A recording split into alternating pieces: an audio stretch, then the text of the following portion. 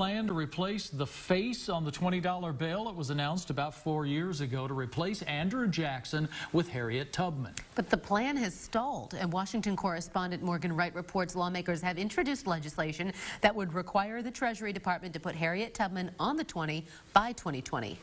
We don't have a woman of color, but we don't have any person of color on any U.S. currency. Congressman John Katko says it's far past time to fix that. It should not even be an issue in my mind. And there were plans to do that. Back in 2016, the United States Treasury Department announced plans for replacing President Andrew Jackson's image on the $20 bill with maybe the best-known leader of the Underground Railroad, Harriet Tubman. Congressman Katko says the plans ground to a halt after Inauguration Day. When the Trump administration came in, it kind of it fell by the wayside. So Katko has introduced the Harriet Tubman Tribute Act of 2019, which would require the Treasury Department to stick with plans to put Tubman on the $20 bill by 2020.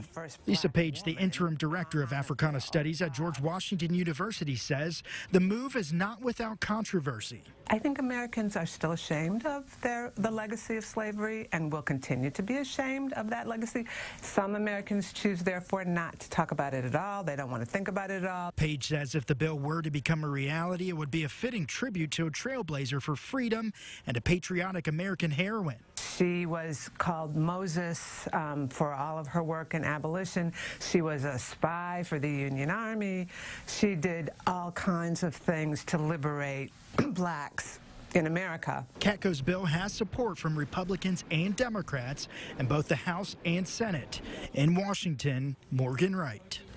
So what do you think about the change? You can send us your comments on Facebook or Twitter. Just search We Are Iowa. You can also send us an email or just give us a call. The contact information is on your screen. We want to hear your feedback. Tell us how Local 5 can be on your side.